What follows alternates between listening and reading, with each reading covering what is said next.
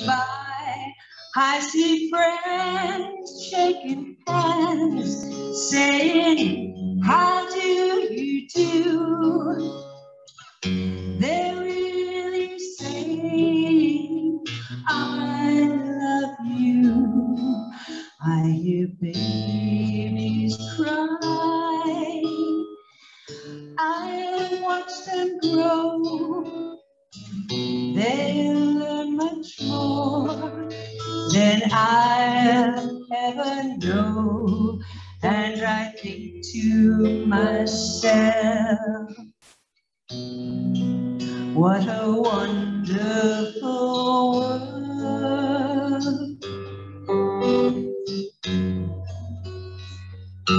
Yes, I think to myself, what a wonderful world.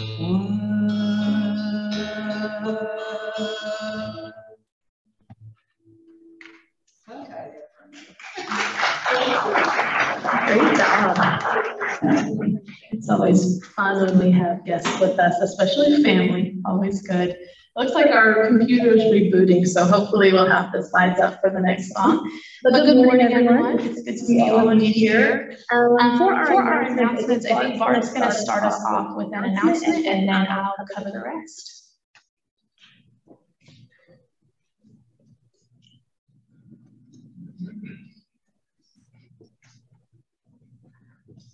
Good morning.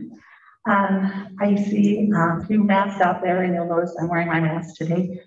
I just wanted to talk for a minute from the elders. At the elders meeting, we discussed the COVID situation and just decided that we should maybe just ask everyone to be cautious. I have a niece that actually went to a gathering of 20 friends. And it turns out, I just found out that one of the friends had visited her dad, who had been struggling with COVID, came to the event. They had all been vaccinated, and 6 of them got COVID. It's just that, it's just what they call breakthrough cases, I guess. So anyway, if you look at Helena, or the Lewis Clark Health Department, you'll see that Helena right now is in high risk. It's like red. So anyway, just for us to be careful with each other and maybe continue distancing, and I don't know how people feel about masks, but the board will be discussing it at the next board meeting of what to do. Hopefully we can just continue to do what we've been doing, but I just felt from the elders that we, would have just an announcement that here we go again, maybe let's be careful and just enjoy being able to worship together. Thank you. Thank you, Barb. Yeah, it's the cases have gone up a lot in the last week, and so some of us have decided to mask. At this point, we haven't had a board meeting or anything, so that's your choice what you want to do. If we just encourage it, but that's totally up to you what you want to do. It's just we want to be careful, and it seems like the cases are starting to surge again with this new variant. So, we all hoped that we were just completely done with all of this, but it's so frustrating when it just keeps cycling back around, but that's the reality of our situation, unfortunately. So, as far as our other announcements, some of the health department's recommendations involved not gathering and things. At this point, we're still planning to do all of these things. We haven't canceled any of our events or anything. So what we have planned next week after church is supposed to be the anniversary potluck for my 1-year anniversary. So I'm looking forward to that. I think it'll be really fun, and of course, we can take whatever precautions we need to, but I think it'll be really cool being able to gather. So the church is going to be able to be providing a meat for that, and so if you want to bring a side or dessert or salad or anything else, bring that, and we'll just have fun together and be together, and it should be lovely. And then also another chance to eat together on Thursday, September 23rd. So that's the third Thursday or fourth Thursday? We're saying the fourth Thursday. We're starting up the Just Dinners again. Is it the fourth Thursday? Yeah. Fourth Thursday, yeah, okay. I was trying to remember if it was third or fourth, but it's September 23rd will be our first one. It's at 5:30 and it's gonna be at Grub Steak on Lincoln Road. And again, that's called Just Dinner. So it's just a time for us to just get together and just have dinner. There's no formal study or agenda or anything like that. It's just a time for fellowship. So September 23rd, we'll be having dinner together. Also, we're continuing our study at Perkins every Thursday at 10 a.m. and we are on chapter 5 of Hebrews now. And so if you want to join us for that study, we would love to have you. We're also thinking about doing an evening session of that on like Mondays or Wednesdays. So if you have an interest in studying the same study that they study Thursday mornings, but you can't come in the morning, we're thinking about opening up an evening session as well. So let me know if there's an interest, and then we can kind of see how many people are interested in it and if we should start doing that as well. My last announcement, so we do have iCamp coming up. That's the intergenerational camp, September 3rd through 6th. And the theme is Unplug and Unwind, and you can register on the website, or if you let Barb Lancaster know, she can get you a registration form and help you fill that out and everything. But it's just a fun little time to get away. It's only about an hour from here, but it's in the mountains and it's just beautiful. So good thing to keep in mind, September 3rd through 6th. And do we have any other announcements? Anything else? No? Okay. Okay, well then please pray with me. Creator God, guide us as we strive to put away all of the things that divide us and to love one another, for we are members of one another. God, let us not be divided from one another by gender or race or color or politics or any other status, for we are members of one another. God, let us put away lies and anger and stealing and corrupt words, for we are members of one another.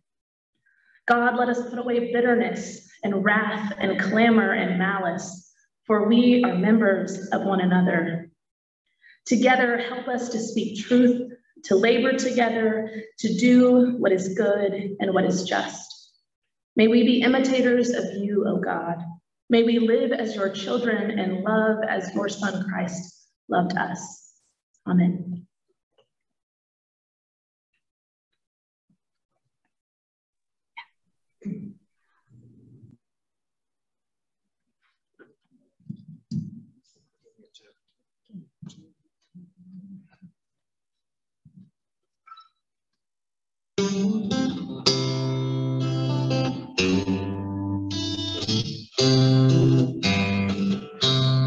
Put your hand in the hand of the man who stills the water.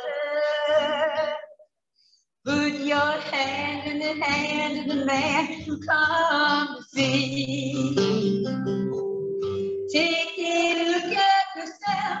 You can look at others differently by putting your hand in the hand of the man from Galilee. My mama taught me how to pray before I reached the age of 7. And when I'm down on my knees, it's when I'm closest to heaven. Daddy lived his life with 2 kids and a wife, where you do what you must do.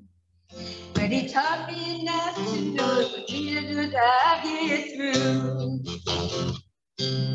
Put your hand in the hand of the man who stills the water.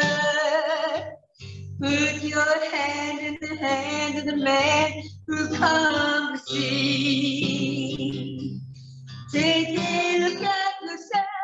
You can look at others differently by putting your hand in the hand of the man from Galilee. Put your hand in the hand of the man who stills the water.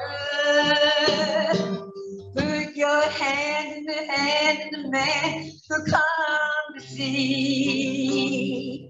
Take a look at yourself. You can look at others differently by putting your hand in the hand hand to the man from Galilee. Put your hand in the hand of the man from Galilee.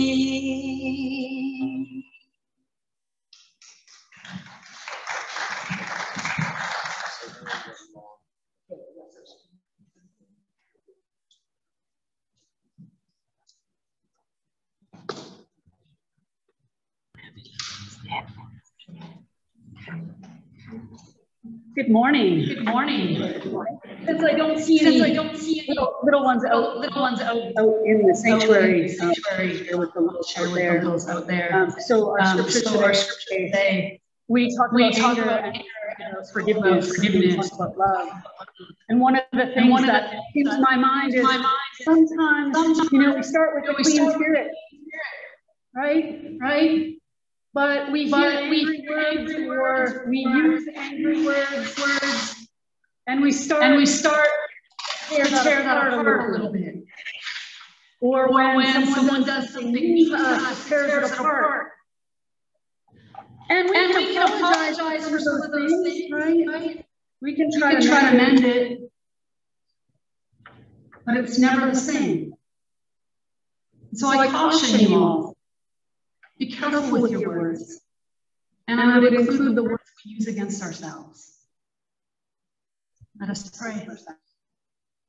Holy God, thank you for forgiveness. Thank you for letting us know it's okay to say I'm sorry and to change our actions. Amen.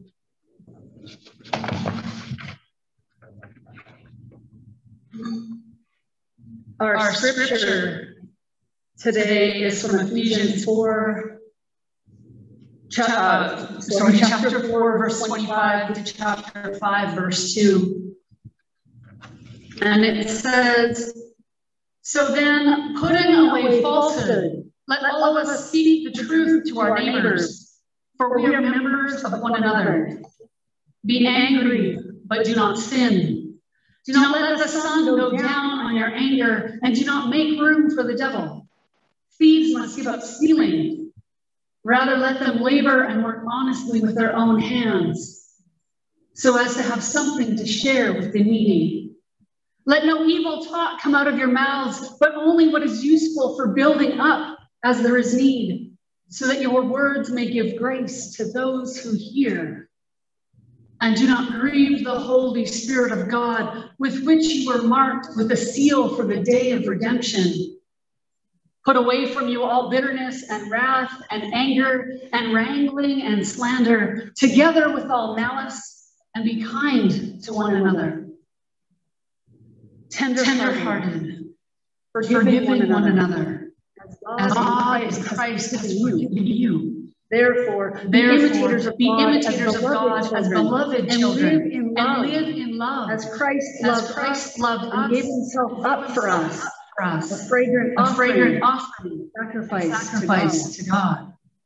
May the Lord bless the reading and hearing of God's word.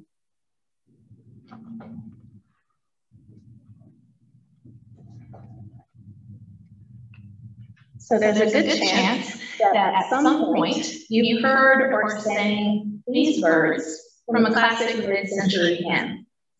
Let there be peace on earth, and let it begin with me.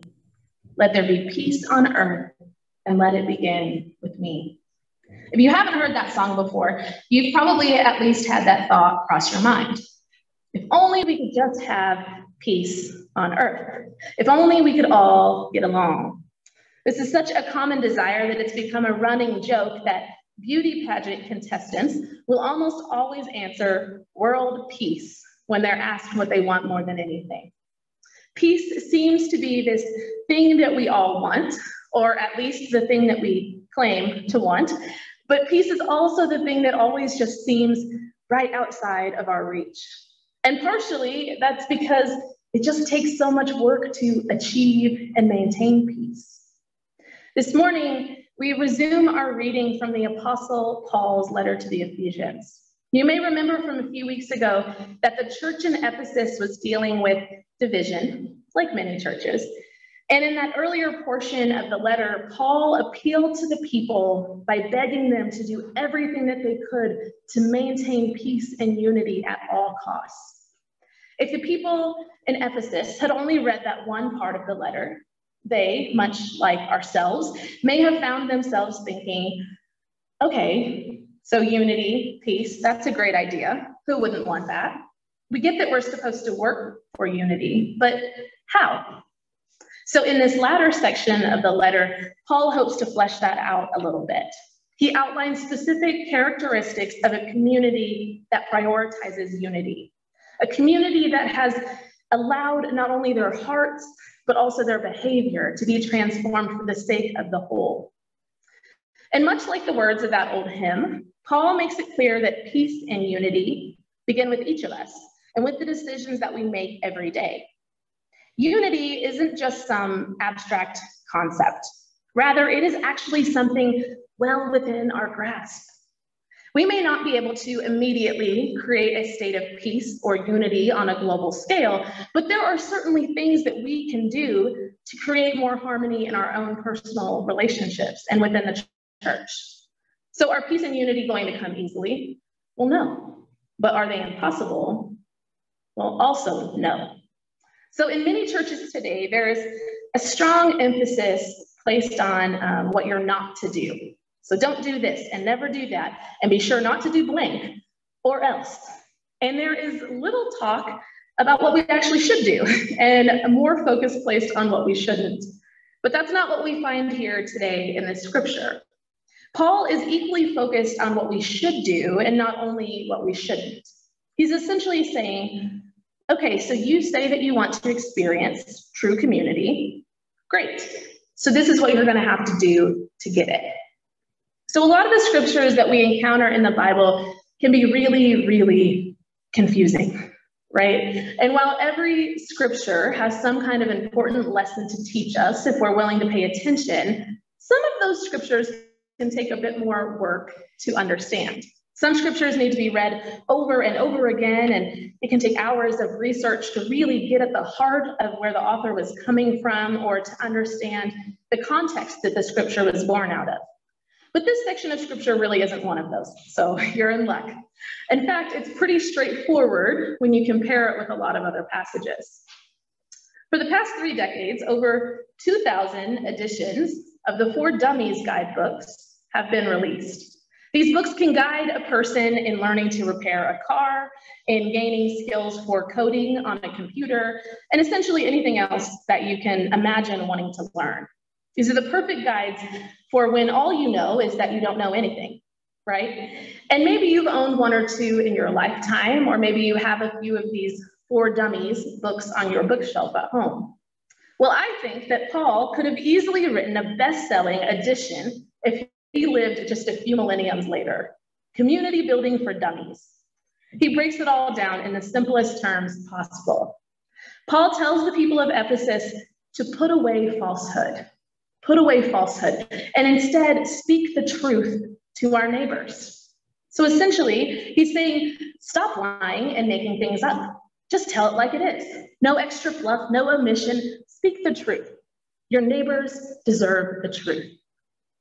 A prerequisite for building true community, in Paul's opinion at least, is being honest and open with one another.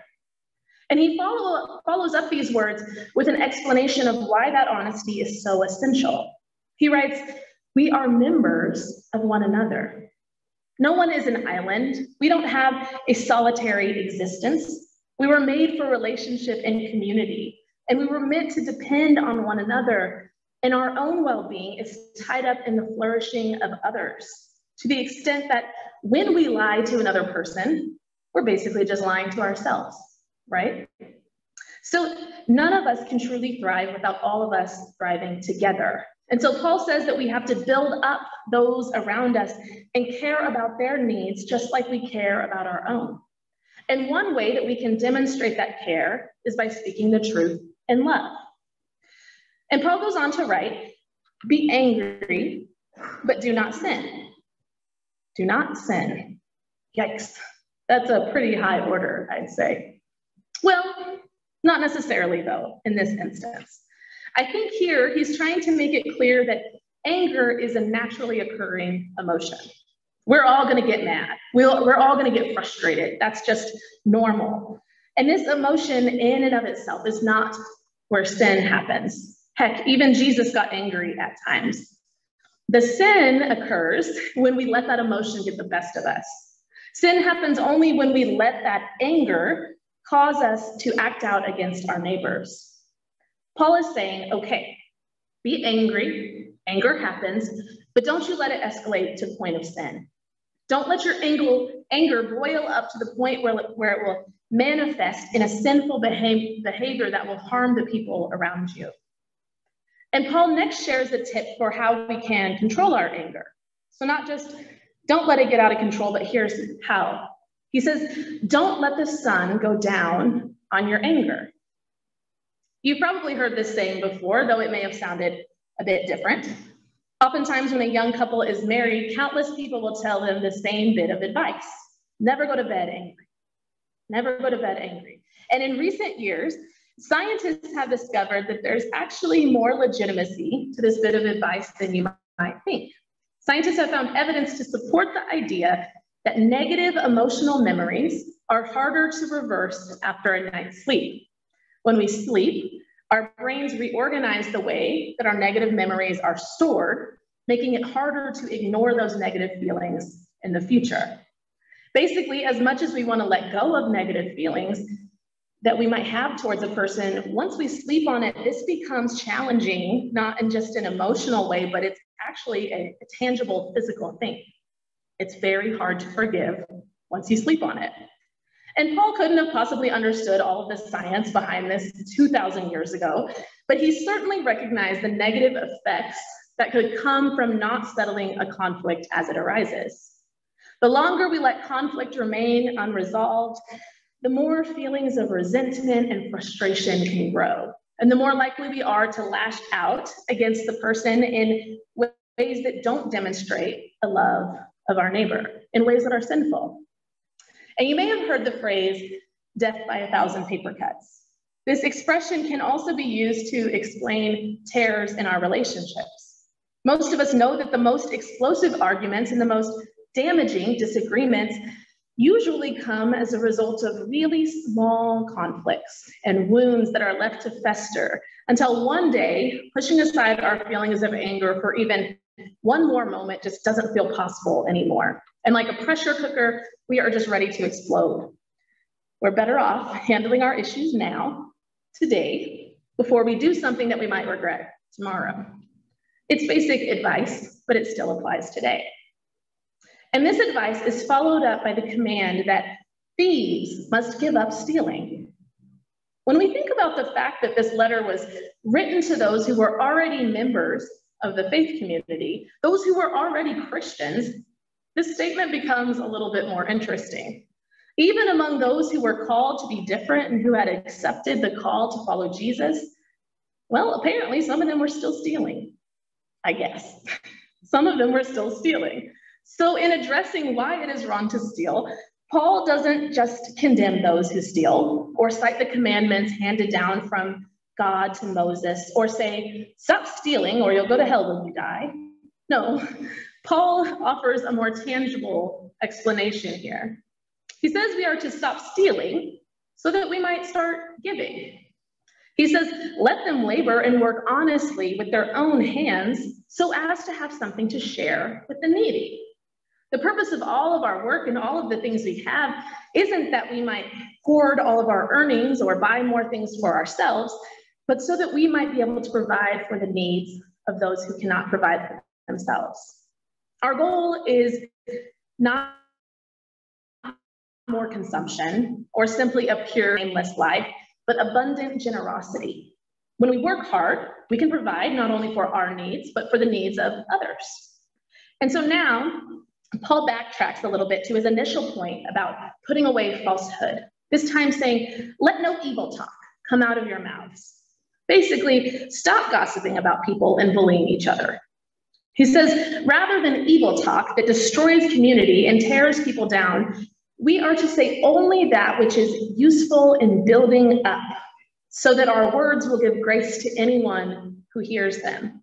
Basically, if you don't have something nice to say, keep it to yourself.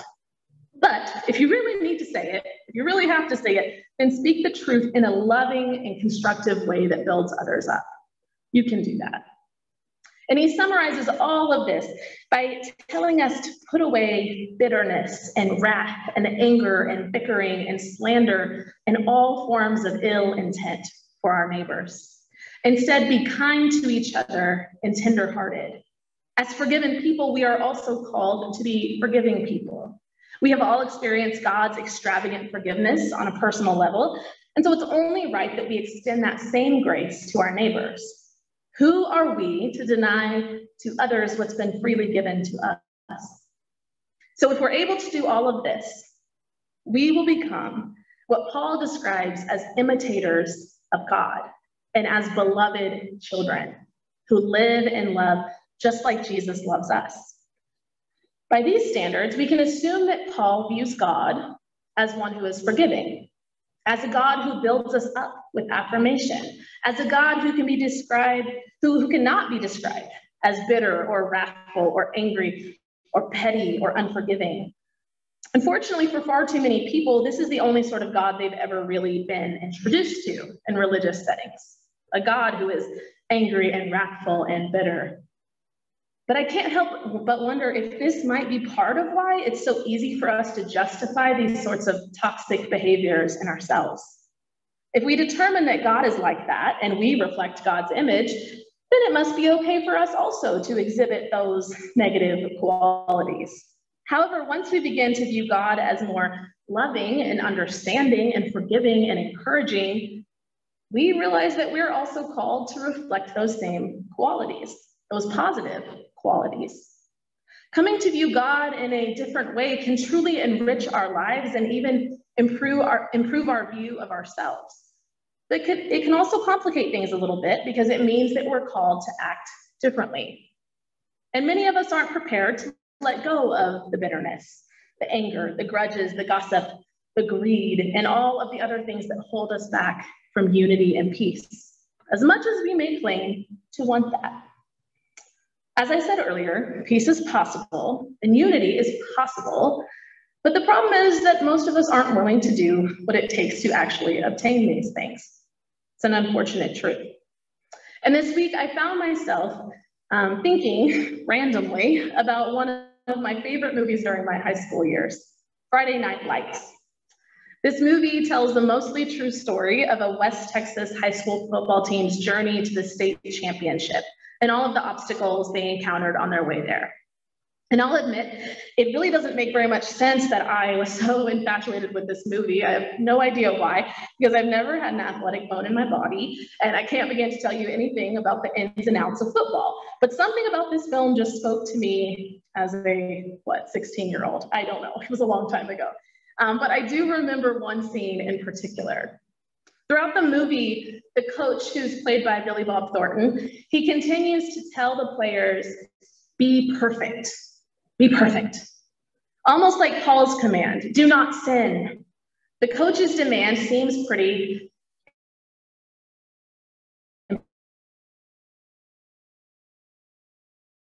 impossible, to say the least.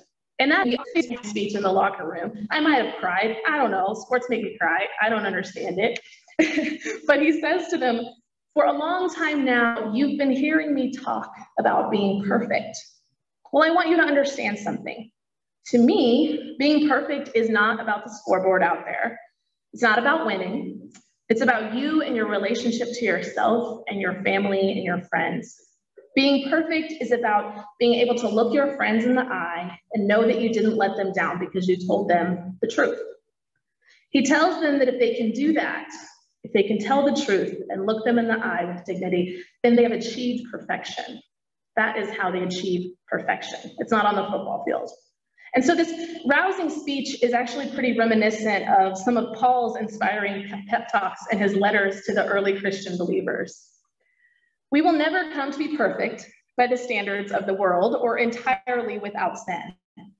But just as the football players in Friday Night Lights had to practice becoming perfect, All the while knowing that perfection seemed like a ridiculous goal to strive for, we too can practice becoming sinless. Doesn't mean we'll always get it right, but it is a spiritual practice. We can practice this by being genuine imitators of God and by seeking to embody the loving characteristics of God. Not so that we'll eventually become perfect, but so that we might more fully love all of those that God has called us to share this life with. Because it's through this selfless love and concern for the good of all that unity, which results in peace, can be obtained and maintained. Peace doesn't always happen through peace treaties and international conferences and white flags of surrender on a battlefield. It happens day by day and moment by moment, each time that we seek to live our lives as God has called us.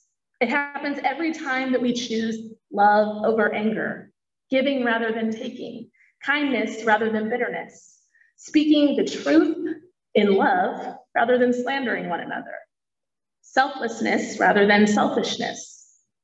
So today, as you interact with one another and with the greater world, may you be creators of peace on earth, and may peace begin with each of you. Amen. As we come to our time of prayer, we'll have an opportunity to lift up prayer concerns. I do want to ask that you pray for Susie. Susie's father passed the other day, so it's really a hard loss for her and for the family. Anyone else? If you have anything, I can bring the microphone around to you. Yeah, I'll be there in 1 second.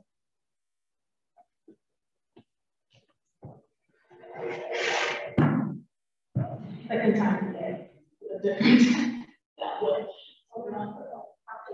Okay, thank you. You never rocked them once, but thank you. I was talking to my niece, Laura, in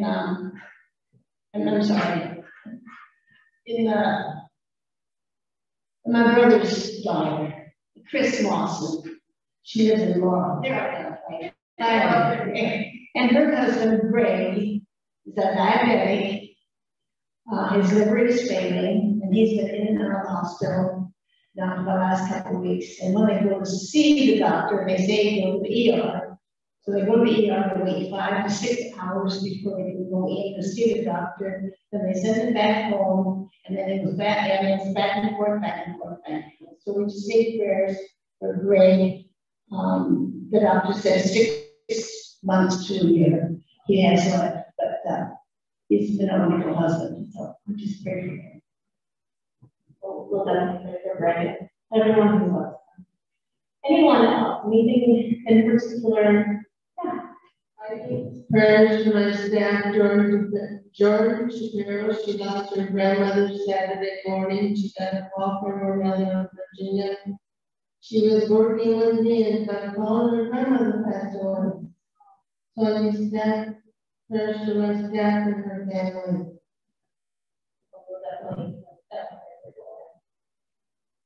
Anyone else? Anything else? Again, unfortunately, COVID cases are rising locally, so praying for anyone who's been affected by that and anyone who's still being affected by all the forest fires and things. Luckily, we've had, yesterday was pretty clear and beautiful, so that was nice. But I'm sure they'll come back around, unfortunately. So continue praying about that and praying for the firefighters and all those working to put all of that out across the whole West. Anything else? Okay. Well, if there are no other prayer requests, then please join me in prayer. O Creator God, whose message to us has always been that our relationship to you is inextricably connected to how we treat our siblings, those we have been given to share this earth and life with. Touch us today with your powerful and transformative love. Wean us from our tendency to pour hot coals on our anger rather than cooling waters of forgiveness. Wean us from our tendency to take advantage of others for our own personal gain. Wean us from negativity and from becoming bitter, whether or not we think we are justified in our feelings. Wean us from the all too human and common tendency to gossip about our neighbors or to slander them in any way. Wean us from carrying malice in our hearts and from giving in to anything that might poison our relationships with others.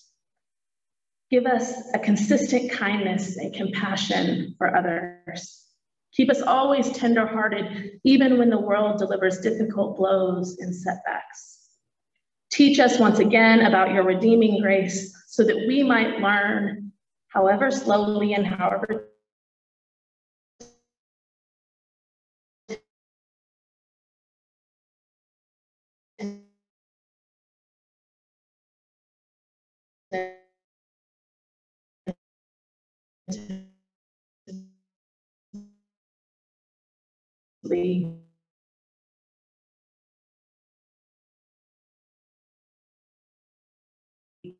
how to forgive others also who are suffering or hurting from any kind of affliction in any way. Keep them in your gracious care.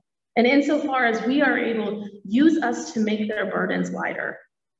Be with those who war and who are victims of war, and grant us a peaceful world where unity is the language we speak and peace is the goal that we always seek. We ask all of this in your name, or your son's name, Jesus, who taught us to pray, saying, "Our Father, who art in heaven, hallowed be thy name. Thy kingdom come, thy will be done on earth as it is in heaven. And give us this day our daily bread, and forgive us those who sin against us. And lead us not into temptation, but deliver us from evil. For thine is the kingdom and the power and the glory forever.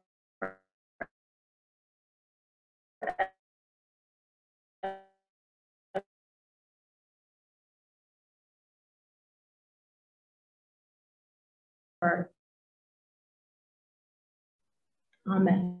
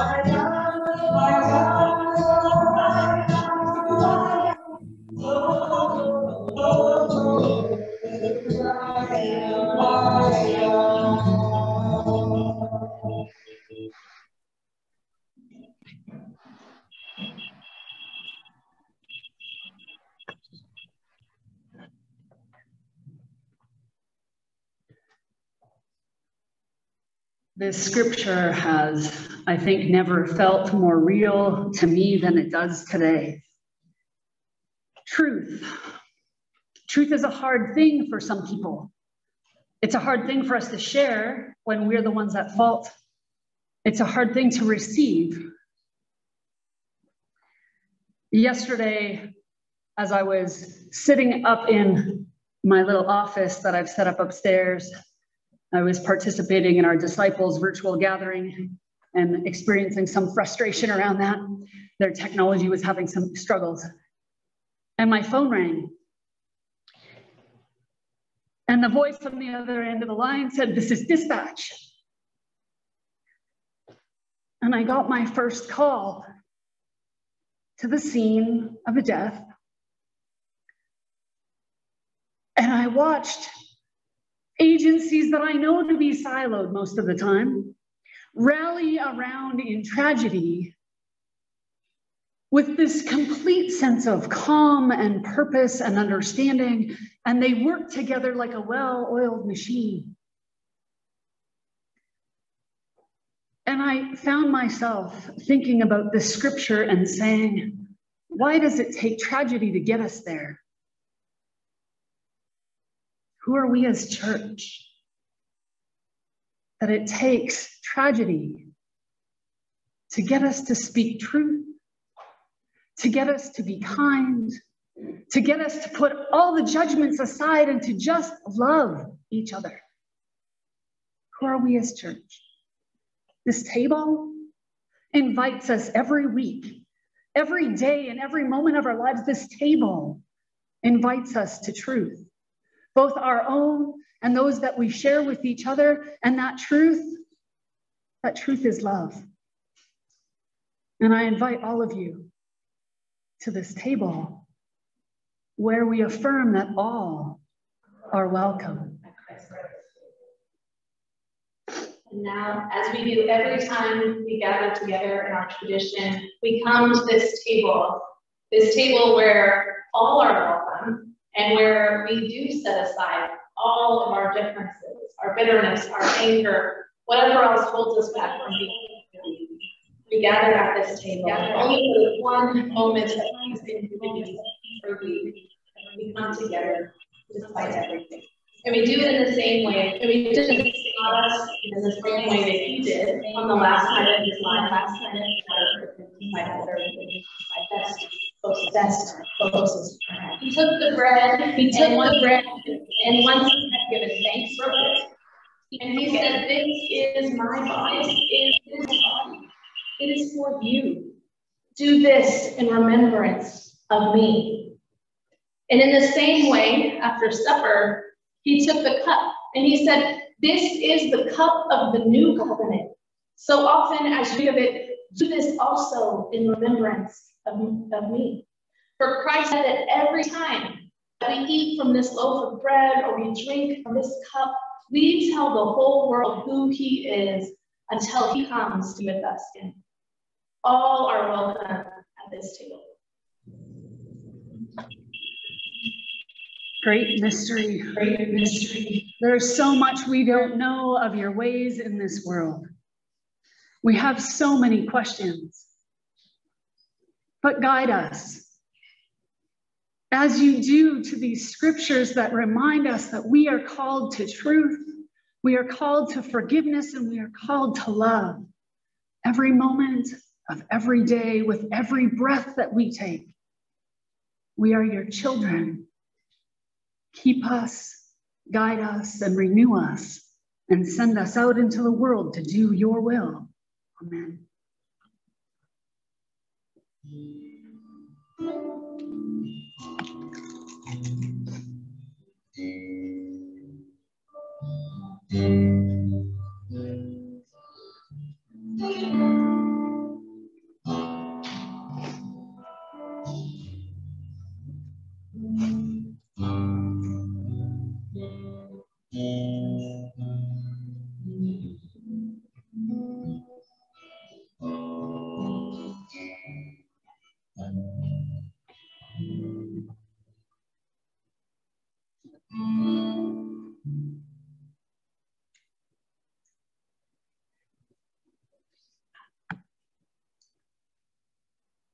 As we come together in thanksgiving, let us pray. Generous God, we thank you for the gifts that you bring to each of us, our time, our talents, ourselves. Help us to work together, to work through our judgments, to find peace and to make peace with one another. Help us to always remember that you are our guide and your Son, our greatest teacher. We offer our hearts to you in gratitude for all you have done in our lives and the lives of those around us, whether they know it or not, and whether they know you or not. Amen.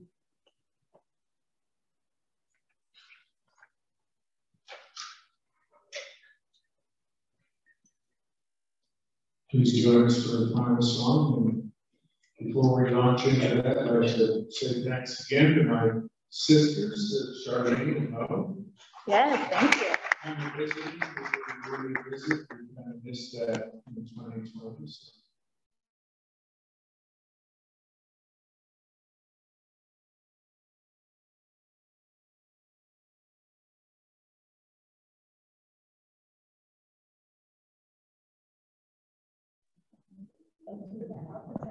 There you go. Look at that. Look at an example.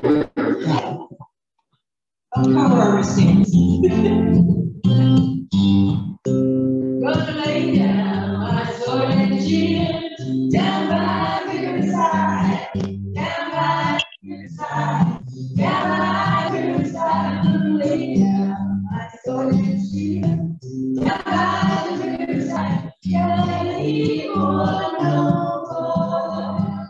I ain't gonna stay one more. Ain't gonna stay one more. Ain't gonna stay one more. I ain't gonna stay one more. Ain't gonna stay one more. Ain't gonna stay one more. Gonna lay down my burden down by the riverside, down by the riverside, down by the riverside. Gonna lay down my burden down by the riverside, study more.